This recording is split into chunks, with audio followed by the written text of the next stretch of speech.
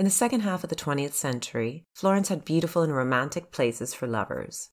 Tuscany is known for rolling hills, and the hills around Florence are populated with small villages and winding country lanes, with little dirt roads every few hundred yards offering a quick pull off the road, a little place to park.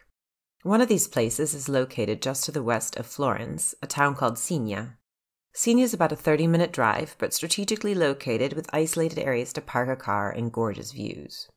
This town had always been strategic through the medieval periods, with its high-up castle built in 1000 AD. Now the barbarians weren't coming to conquer, but only on vacation, and so this area became better known as a type of lover's lane. In the 1960s, social norms in Italy around courting were loosening, and couples spent more time dating outside of strict family protocol. As most young people still lived at home, they needed to find a place to spend together far from prying eyes. If they had access to a car, this problem was solved. Saturday nights, and really any night they could be free, they could drive up the Florence hills and spend a few hours together in the privacy of a parked car. Through the 60s and beyond, this was popular enough that the couples usually weren't alone. There would be cars popping up nearby, especially on a busy Saturday night, with maybe an occasional peeping Tom wandering by. This may sound too good to be true, and it is. We know that lovers' lanes over the years have been the protagonist of awful crimes, attracting the most evil people, the ones that destroy love and happiness forever. This is the story of the Monster of Florence.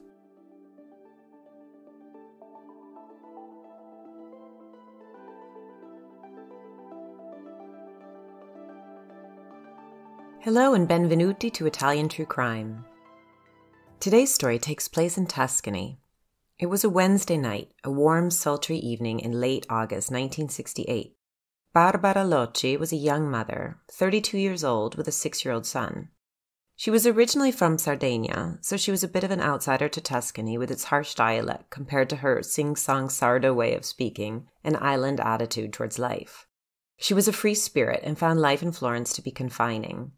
That evening, she was hoping for a bit of midweek fun, something different and out of the ordinary. Her son Natalino was asleep in the back seat.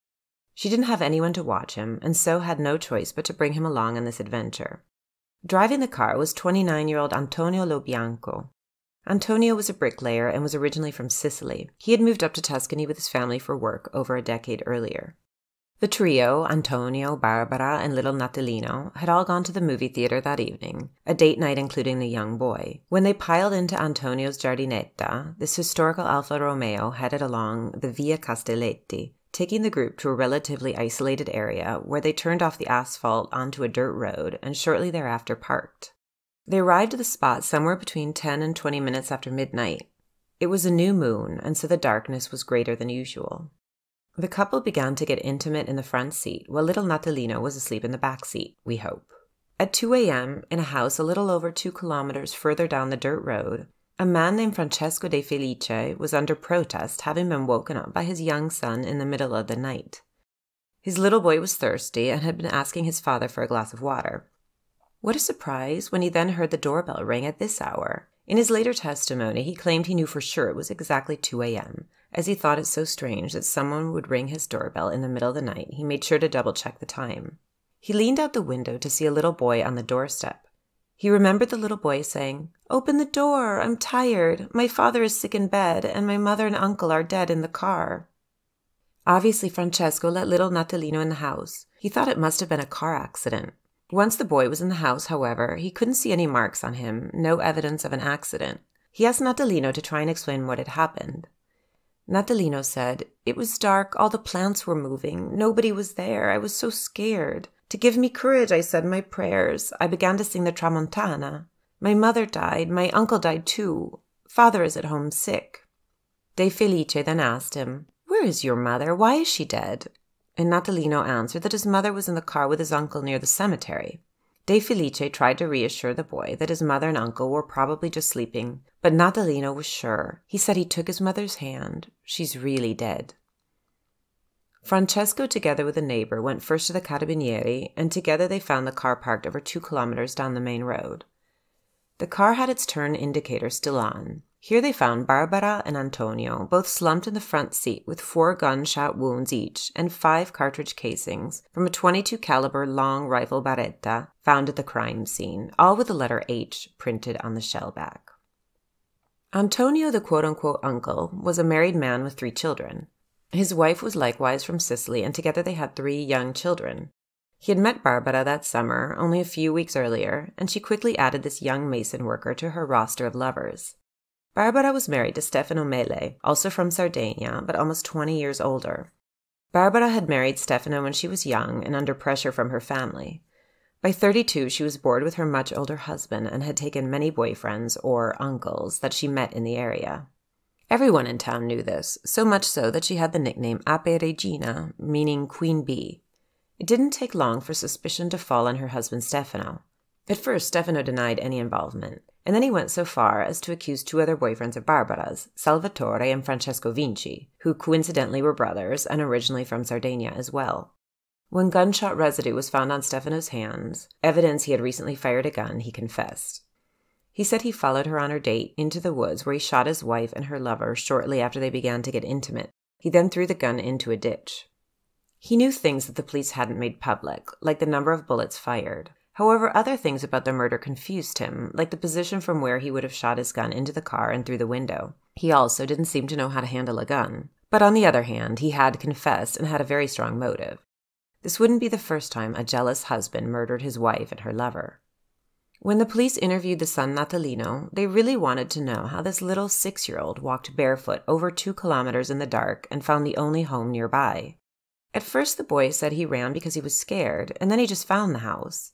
This is possible. If his mother was shot at about 30 minutes after midnight, he would have 90 minutes to walk to find the house, which at 2 kilometers and 300 meters down the road would take an adult about 30 minutes. He was barefoot and little and scared, but still this seemed doubtful to the police as he was just so young. Under continued questioning, he told them 2 versions, that either his father or his uncle had carried him to the house and left him there. He had only one father, Stefano, but all of his mother's lovers he called uncle.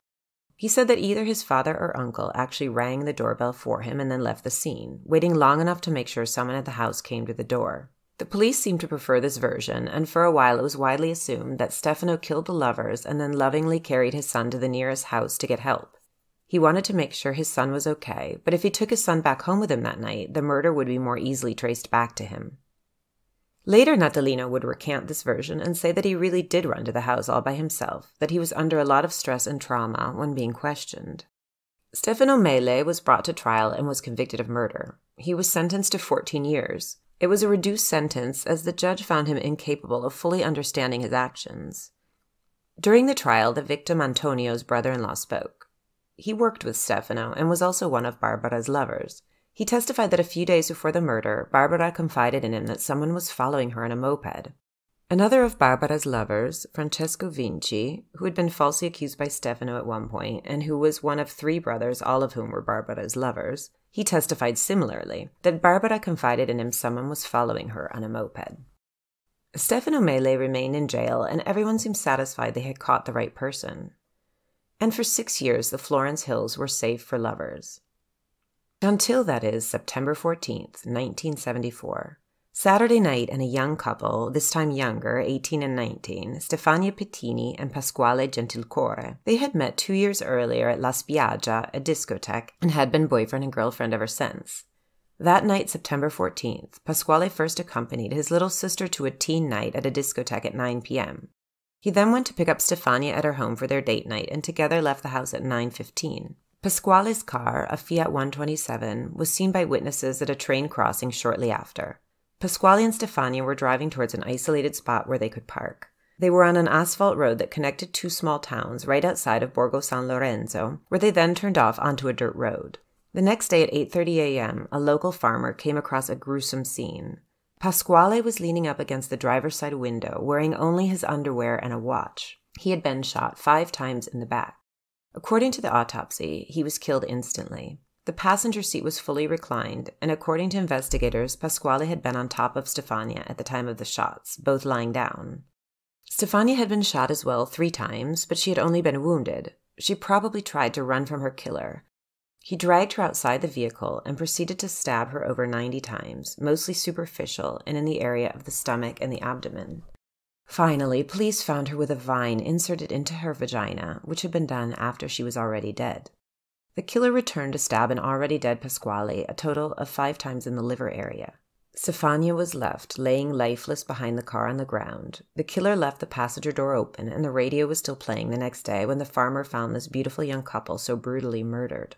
In the investigation of the surrounding crime scene, 5 bullet casings, Winchester H series, shot from a .22 caliber Beretta long rifle were found. Though identical to the casings and the matching gun from the murders of 6 years prior, it would take a few more years until the cases were linked. For those of you paying attention, Stefano Mele, convicted of the 1968 murders, was in prison at the time of 1974, and therefore could not possibly have murdered Stefania and Pasquale. At this point, the known peeping toms of the area were rounded up and questioned. Several potential suspects were initially accused. First, there was 28-year-old local Giuseppe Francini. He confessed to murdering the couple early on in the investigation. Police looked into him and searched his home, but absolutely nothing tied him to the scene. It was deemed he was looking for attention and notoriety.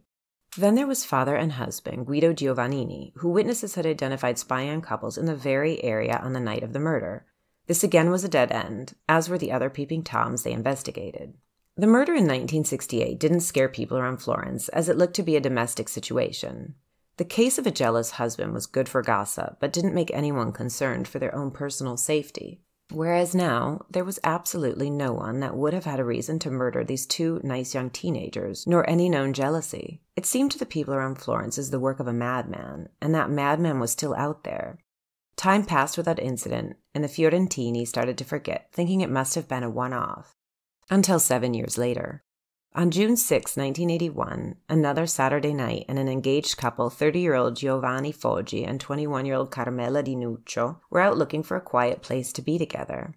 Giovanni worked for Enel, the Italian power company, and Carmela worked for a leather goods producer. Despite only knowing each other a few months, they were ready to get married. Carmela lived in Scandici, a town bordering with Signa, the site of the 1968 murders, and very close to Florence. The couple had been to dinner at Carmela's home with her parents, and at 10 p.m. went for a walk and took Giovanni's car for a drive. They drove further up the hill overlooking Florence, finding an olive grove to pull into and park. This was an area of Scandici known as Rovetta, and relatively busy on a Saturday night with both lovers and voyeurs. The following morning, an off-duty police officer out for an early morning walk discovered a gruesome scene. Giovanni was found shot dead in the driver's seat, with his head leaning against the window. Carmela's naked body was found outside the car, stabbed and mutilated. Her pubic area was completely removed by someone who had used a notched blade. Investigators said it could be a scuba knife. The killer must have taken her vagina with him, as it was nowhere to be found. The entire scene was eerily similar to the scene 7 years prior, even down to the female victim's purse found a few hundred yards from the scene with everything dumped out but nothing missing. The most compelling link would be the Winchester bullet casings H series from a .22 caliber Beretta long rifle. These 2 were found at the scene, just as in 1968 and 1974. Before too much was thought of the link, police investigated this as an individual murder. First, they looked closely at Carmela's ex-boyfriend. There was bad blood between the 2. Lucky for him, he had a solid alibi. Almost immediately after the murder was discovered by the police, Vincenzo Spalletti was bragging in town about seeing 2 dead lovers. Vincenzo drove the local ambulance and in his spare time was a well-known peeping Tom. Police arrested him, not because they really thought he was the killer, but they thought he could have good information. Vincenzo was still in jail in October when they really did have to let him out. Another murder had taken place, and so it couldn't be Vincenzo. Only 4 months later, October 22, 1981, 26-year-old Stefano Baldi and his 24-year-old fiancée Susanna Cambi made a spontaneous decision to find a quiet area to park and be together in an isolated area between Prato and Florence. They were going to be married soon, and though Stefano was supposed to have watched a football match with his friends that evening, he skipped those plans to spend a few hours in his VW Golf with his fiancée Susanna.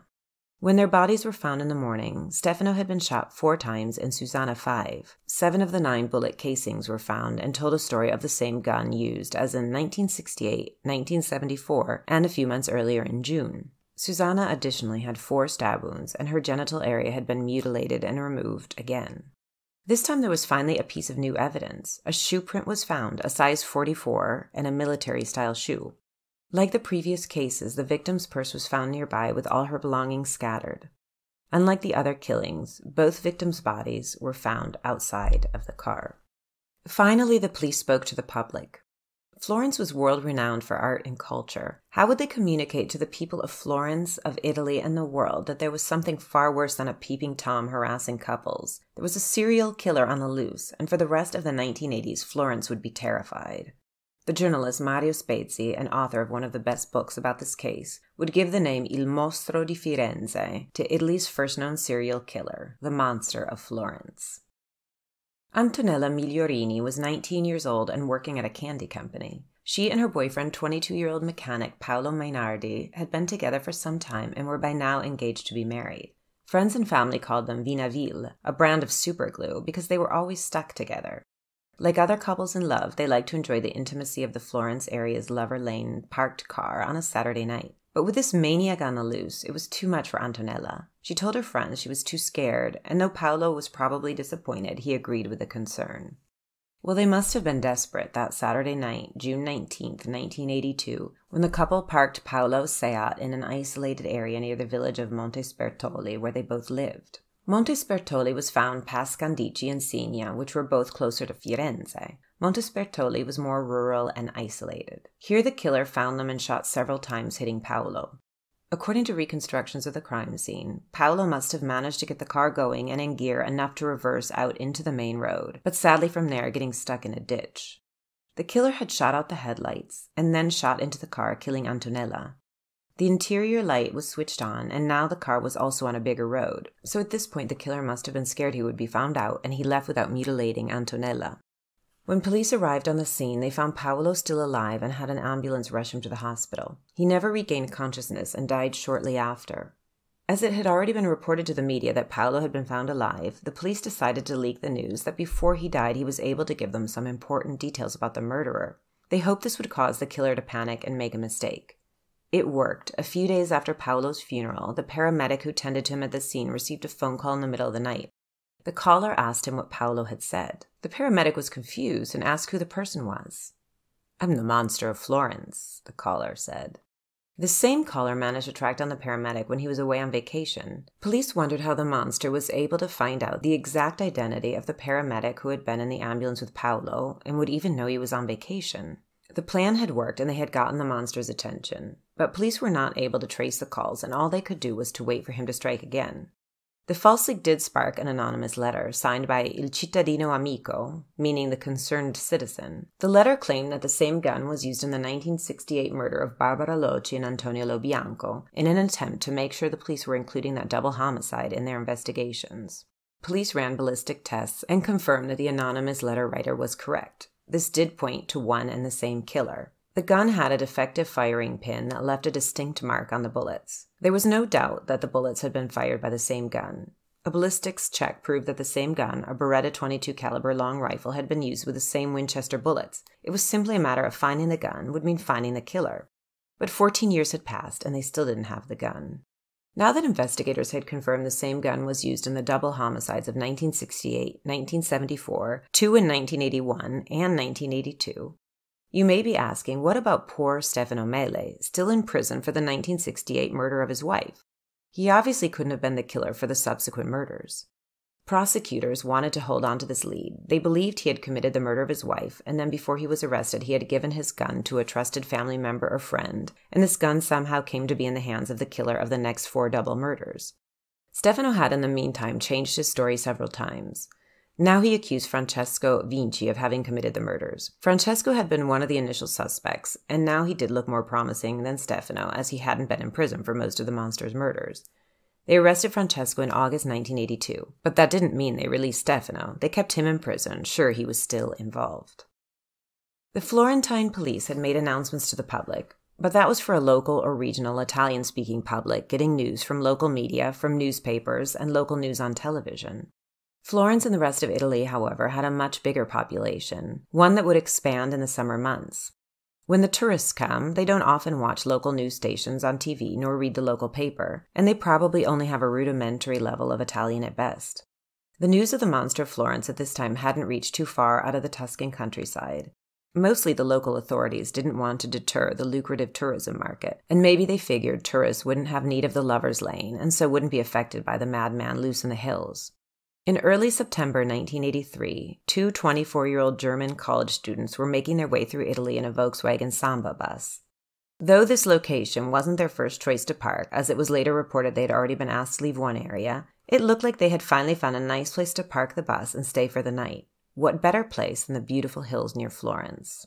On September 9, 1983, more than a year after the murders of Paolo Mainardi and Antonella Migliorini, the bodies of German students Horst Meyer and Uwe Rusch were found murdered in their bus. They had been shot through the window. The VW bus was higher than the vehicles in previous murders, and this allowed crime scene technicians to determine that the shooter was about 5'11" or 1.8 meters tall. However, no other signature rituals had been performed. Police theorized that the killer had mistaken the petite Horst, who had shoulder-length blonde and curly hair, for a woman. When the killer realized his victims were both male, he was angry and left the scene without performing his rituals and mutilations. People became increasingly terrified as panic swept across the city of Florence. Authorities and others urged young couples to take care and not to go to isolated spots outside of the city. They used the slogan, "Occhio ragazzi," meaning "watch out, guys," urging couples not to visit secluded spots in the countryside surrounding Florence.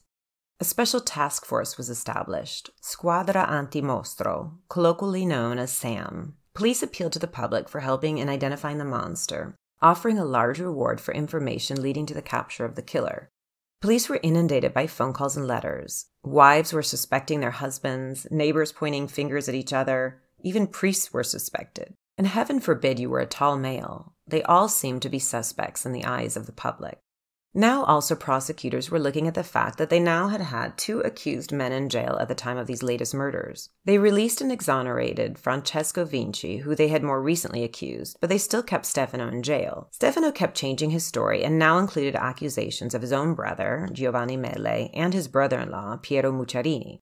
These two were formally accused and sent to jail, where after 8 months they would be released. Not because of a great alibi or forensic evidence to exonerate them. No, they were released because the killer struck again. On July 29, 1984, 21-year-old student Claudio Stefanacci and 18-year-old bartender Fiorentini were shot and stabbed in Claudio's Fiat Panda around 9:45 p.m. Claudio was killed instantly, but Pia had tried to escape. The killer shot Pia in the back a few more times, and then when he tried to finish her off, he mutilated her. He removed her pubic area, and this time he didn't stop with that gruesome act. This time he also removed her left breast. Pia's mother had begun to worry early, as her daughter had promised to be back within an hour. Pia had said she was tired from working extra shifts at the bar, and she just wanted a quick outing with her boyfriend. Her mother knew something was wrong and searched out Pia's friends, who knew exactly where to go and find their friend, who apparently would go to the same parking spot every time with her boyfriend. Police were looking for a 5'11" man with a size 44 shoe. If he stuck to his pattern, it would be some time before he struck again. The police didn't need more time. What they needed was information to catch him before he had any more victims. In September 1985, a French couple, 25-year-old musician Jean-Michel and Nadine Mouriot, a 36-year-old businesswoman, were visiting Italy in a camper van. On the evening of September 7th, the couple set up camp for the night in a wooded area near San Cascino. Evidence showed that the attacker slashed the tent with his knife first, probably hoping they would get out of the tent to investigate, which they did. He first shot Nadine in the face, killing her instantly. Jean-Michel only received a shot in the wrist and made a run for the woods. He was an amateur sprinter and had a good chance of making an escape. However, his killer caught up with him, shot him again, and slashed his throat. The cut was so deep, Jean-Michel was almost decapitated. Like the other female victims, Nadine's pubic area was mutilated. He also took off her left breast, as in the case of Fiorentini. The French couple's bodies remained undiscovered, and no missing persons report was made because they were tourists and their families did not realize they had met with foul play. The killer must have become frustrated that this crime scene wasn't being discovered. He sent a taunting note along with Nadine's breast to state prosecutor Silvia Della Monica. He said that there was another murder and he challenged law enforcement to find the bodies. As Sylvia was the only female officer in the investigation, it seemed that the killer knew exactly who to send it to create the most impact. This incident rattled Sylvia so much it led to her retirement from law enforcement soon after. The letter was composed using cutout letters from a magazine like an old-school criminal. A spelling mistake, however, gave further insight into the killer. He may be uneducated, or Italian was not his first language. There were now 8 double homicides, 16 people killed. Finally, the killing stopped. No similar murders were ever committed in the Florence area again. Investigators looked back at the characteristics of each crime scene to look for anything that matched up. As you may have noticed, there were so many similarities, allowing the investigators to match up more than just the gun. For example, the killer, if possible, dragged the female bodies a distance away from the vehicle. This showed he most likely worked alone. It may also signify his power over females. The couples were usually killed while they were in the act of making love, and most of the murders occurred on moonless summer or early autumn nights, usually on a Saturday night. Many profiles were made of the monster. Even the FBI became involved at this point. For the most part, the profiles determined that he was most likely a solitary man with no significant relationships in his life, and he did not have a stable job. He was likely impotent because, even though the crimes were sexual in nature, he never committed sexual acts. The way in which the pubic areas were removed showed that the perpetrator had knowledge about incision, so maybe a gynecologist, a surgeon, or a butcher perhaps. He probably chose his victims more on location and opportunity. He would be familiar with the area and choose spots he knew well. At this point, the police were still no closer to assuring the public they knew who the monster was. They still had Stefano Mele in jail, but they were beginning to think maybe he was innocent. He himself was proclaiming his innocence from his prison cell, and for now accusing half of Sardinia. In fact, this would be known as the Sardinia Trail, which had more twists and turns than the winding country roads around Tuscany. This insane rabbit hole would consume prosecutors and lead to one resignation and absolutely no convictions. Stefano eventually died of a heart attack in 1995 while at a halfway house after having been moved there from prison due to his poor health. These murders occurred at a time when serial killers could operate with more freedom, as separate police departments had less ability to communicate. With advances in technology, new leads emerged. In the early 1990s, centralized data collection and analysis was taking off. Police investigating the Florence serial killer could scan databases of sex crime offenders and cross-check with deaths or incarceration. There was a man on this list who had also been identified in one of the many anonymous calls, Pietro Pacciani. He had raped his daughters and was jailed between 1974 and 1981, the exact period in which the monster did not commit any murders. He was simply a really bad person. In 1951, he was convicted of the murder of a man who had slept with his girlfriend. He followed his wife and her lover into the woods and waited until they were in the middle of making love. With a nearby rock, he knocked the man out cold and then stabbed him even though the blow from the rock had already killed him. He sexually assaulted his girlfriend next to her dead lover's body. When they were done, he took the man's wallet as a final disrespect. Pietro told police it had happened spontaneously, that seeing his girlfriend's naked body with another man made him enraged. He remembered seeing her left breast against the man's chest. Could this have been why he cut off Pia and Nadine's breasts? In town, he was known as Il Fuoco, or the Fire, because in his younger years he worked as a fire eater at the carnival. He was known to be a peeping Tom, a compulsive liar, and a swindler. And Pietro was not only violent, but also cruel. To save money, he fed his wife and daughter's dog food, according to testimony from them. But in contrast to his violent and cruel nature, he enjoyed creating art and poetry. Police saw this as proof he was capable of carefully planning his murders and would include what he saw as artistic rituals and considered his mutilations a work of art. The only physical evidence against Pacciani was an unfired .22 caliber bullet found in his garden. The bullet was the same brand the Monster of Florence used, but as it had not been fired, they could not tell if it was ever in the monster's Beretta. Pietro lived in the vicinity of the murders, and his car fitted the description of multiple eyewitnesses who reported seeing such a car near the crime scenes around the time of the murders. When Pietro's trial began on January 19, 1993, he pleaded not guilty. He claimed that the bullet was placed in his garden by police in an attempt to frame him. A contentious part of this case was that of the French tourists and the uncertainty about the time of their deaths. It was ruled they were killed on the Sunday night, but because of their stomach contents, a rabbit pasta they had at a restaurant on Saturday night, it was more likely that the killing occurred on Saturday. However, Pietro had a solid alibi for Saturday. He had been at a fair and many witnesses had seen him there all night. In November 1994, Pietro Pacciani was convicted of killing 7 of the 8 couples. 2 years later, however, his conviction was overturned and a new trial ordered. He was acquitted because the judge said the physical evidence against him was not strong enough. The judge agreed that the evidence could have been planted. Profilers and psychologists felt very strongly about the fact that the Monster of Florence was impotent, yet Pietro didn't seem to have problems with this at all. In fact, according to others, he had the exact opposite problem. Additionally, none of the crime scenes showed any signs of robbery, but Pietro was known to never miss an opportunity to cheat anyone out of money. He was also overweight, and it didn't seem likely he could catch up with the athletic 25-year-old Jean-Michel when he ran away. Most compelling, however, was Pietro's height. After all this, he was only 5'2", but there was strong evidence to suggest the killer was closer to 5'11". Pietro died days before his second trial began and never had the chance to be fully acquitted. As they did with Stefano Mele, police did not want to let go of this suspect. They began to investigate the possibility that the murders were performed by a group and Pietro was the leader. So began the chapter of the investigation known as Compagni di Merenda, or snack friends, or picnic companions.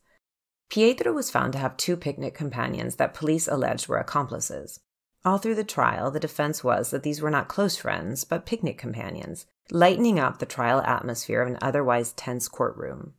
One of the picnic friends confessed and was sentenced to life in prison, but this was based solely on his confession. His testimony did not fit any of the evidence. When the public looked just a tiny bit into his confession and who he was, they were pretty sure he was both looking for attention and looking to prison as a step up relative to his current life situation. He was an out-of-work alcoholic vagrant.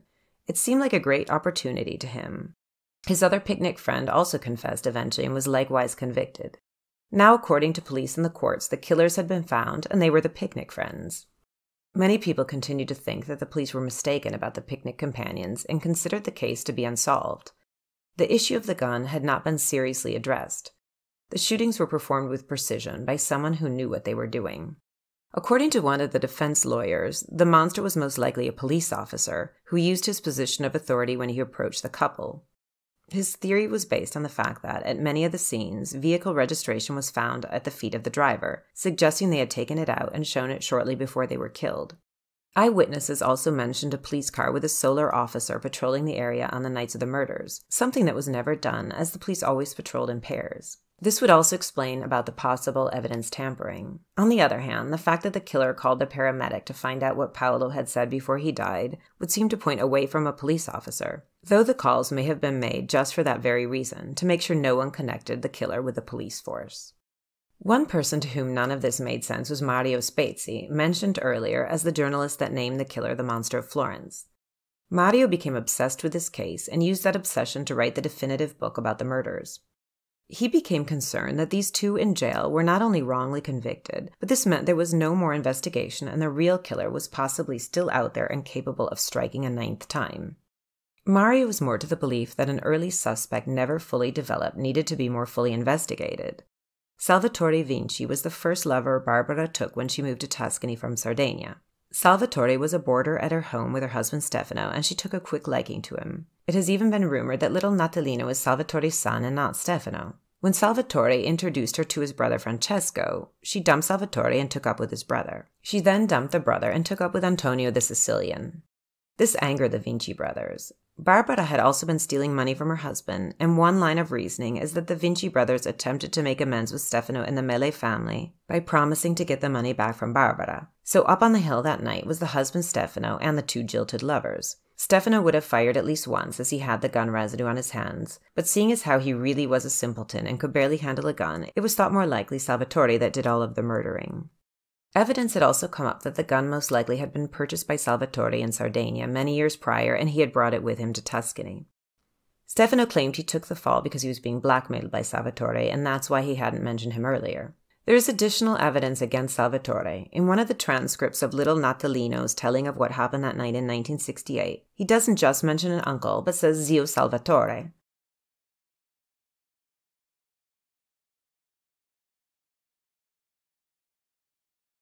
According to this argument, following the 1968 murders, Salvatore kept a firearm at his home.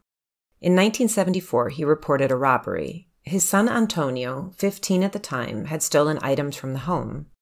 Salvatore had never said the gun was stolen, but then again, he never would have admitted to having this particular gun involved in a crime. Antonio and Salvatore didn't have a normal father-son relationship, and Antonio had had a rough childhood, being pawned off with different people and never having a stable home. By 15, Antonio was known to be a troublemaker, and he was often in trouble with the police. At one point in his teenage years, he threatened his father Salvatore with a scuba knife. Shortly after he robbed his father, where the Beretta was being held, the killings of Pasquale and Stefania took place. Then Antonio was sent to live with family in Sardinia, where he stayed from 1974 to 1981, when he then returned to Tuscany and right before the monster began to kill again. According to those who follow this line of reasoning, Antonio is most likely impotent and has had problems with women because of this. He's never had children, and his first wife divorced him, citing the inability to procreate. The investigation revealed a dark side of Florence that had remained hidden behind its artistic and picturesque surface. It exposed a disturbing realm of deviance, brutality, envy, blackmail, and arcane customs. The great mystery was that nobody could determine what motivated the monster's homicides. His actions were deliberate and premeditated. As of now, a sense of ambiguity lingers over the matter, leaving us to wonder whether the Monster of Florence will ever be apprehended and face trial. Thank you for listening to Italian True Crime, the English language podcast for Italophiles. Today's case has been widely covered in the international media, and there are great resources to dive further into the details. Mario Spezi's book, which he wrote together with Douglas Preston, is available in English and is a fantastic deep dive. Mario was so involved with this case that the police started to investigate him as the monster, and they even arrested him for obstruction of justice. A truly crazy twist, proof that there is never a dull moment in Italian crime and events.